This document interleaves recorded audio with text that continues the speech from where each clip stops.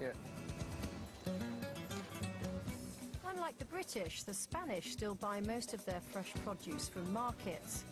So what would Madrid shoppers think of our perfect-looking UK supermarket fruit?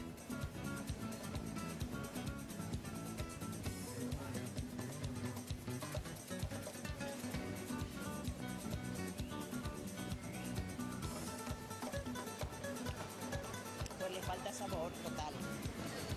Bueno, más o menos. Poco ácida. Yo los he consumido aquí y son un poquito más dulce, con más sabor. Este tomate es insípido para mí. No me gusta.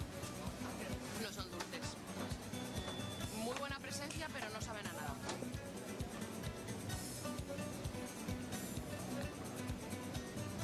No vale nada.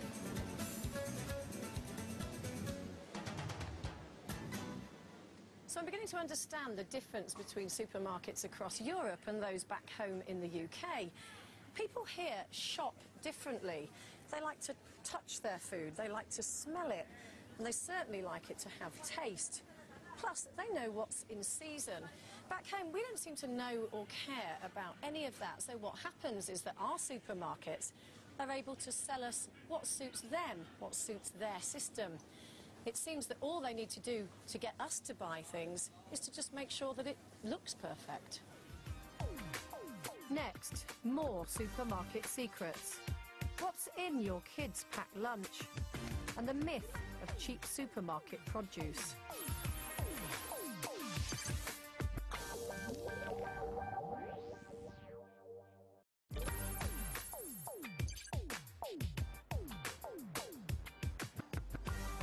Supermarkets like to claim credit for the fact that on average we're spending much less on our food than we used to.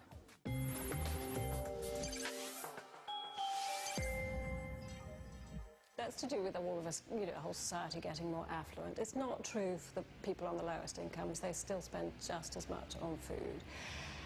And I think this is a great myth. Supermarkets haven't given us cheap quality food. They've given us some foods at a loss, which are fantastically cheap, but it's very expensive to eat well now. Supermarkets might keep the price of known value items like white bread and milk artificially low, but what about fresh produce? Well, I'm off to my not-so-local greengrocers now, hence the car. When I was a kid, my mum had quite a range of local shops to choose from, but for most of us, that's very much a thing of the past. And it's a popular perception that if you buy your fruit and veg in the supermarket, it's going to be a lot cheaper than if you do manage to find a local provider. So I thought I'd put that to the test.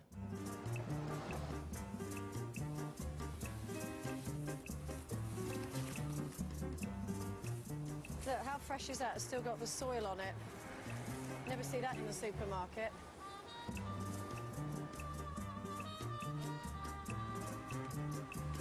Strawberries. I wonder if they're Al Santa. I made sure I was comparing like with like by buying the same quantities of similar quality supermarket fruit and vegetables. Okay, so this is the shop that I did this morning at my little not-so-local greengrocers. Then I went to the 3 supermarkets that are nearest to my house. That's Tesco, Sainsbury's and Asda. What about the prices? Well, the supermarkets all came out very, very similar in price. Of course, they're locked in price wars, so they keep a sharp eye on this. But here's Tesco's. That was the cheapest at £7.30. Then we had Asda at £7.59. Then Sainsbury's was slightly more expensive at £7.63. So what about my local greengrocer? Well, a lot of people we spoke to said that they shop at supermarkets because they say that they're cheaper. Well, £6.61 at my local greengrocer. So proof, if you need it, that today this was the cheapest. If fresh supermarket produce isn't cheap, prepared fruit and vegetables are downright expensive. things the supermarket love is added value, which is where you take something that's really essentially a very simple product for which you can't charge very much and do something to it in order to be able to charge much more. So the classic example is the bag of salad. Salad. To save you time, we pick it, trim it, wash it, mix it, and pack it. In fact, all you have to do is pop it and take it off the shelf. This advert appeals to our lazy side. Every little helps. And it works. Bagged salads exploded onto the market in 1992. Now over 60% of us buy them regularly. And boy, have they been a nice little earner for the supermarkets. I've just bought this bag of prepared iceberg lettuce from Asda. And at the same time, I bought this whole iceberg lettuce. Now, the one in the bag cost me 66 pence for 200 grams, whereas the whole one cost me 58 pence for 512 grams. That's a 300% markup by Asda. Still, look on the bright side. It must have saved me, at least 30 seconds. And there's another thing. There's more in some salad bags than just bagged salad. Inside, there's a special cocktail of gases, which prolongs its shelf life by up to 10 days. It's called modified atmosphere packaging. And the whole idea is to slow down that living process, or really to slow down the process of deterioration. Once they're opened, of course, they then have a very short shelf life, because suddenly the processes that we've slowed down in this modified atmosphere suddenly all kick in again, and very quickly. Maybe that explains why I'm constantly chucking away bags of ready washed salad that seem to go manky in the blink of an eye.